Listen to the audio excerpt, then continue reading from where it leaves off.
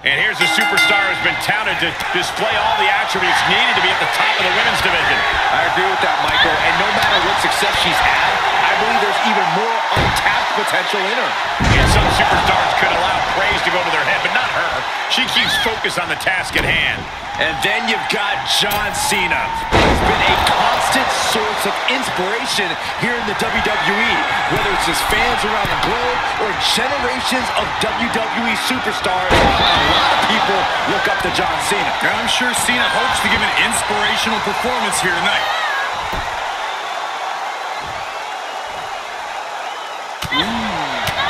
Bruising attack to the stomach.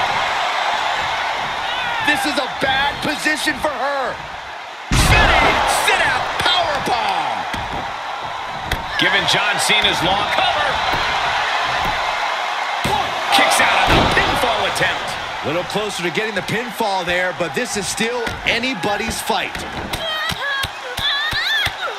Oh, my goodness. Just striking at will. Things taking a turn for her now. Just carrying the opposition anywhere they want. Targeting the throat there. Cena is showing zero restraint. And I think Cena's got more in store, too.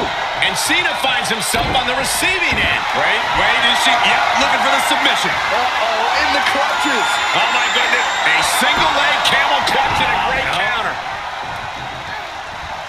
Waist lock. Flat.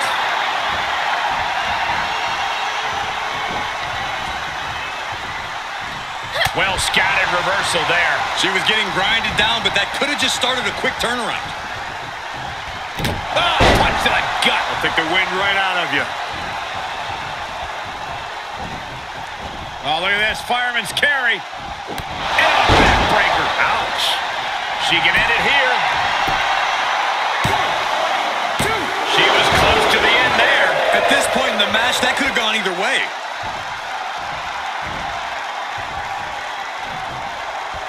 Oh, did we see a tooth fly out? Ah, what a smash! That is just insulting. Oh, a short arm chop. Way to hang on.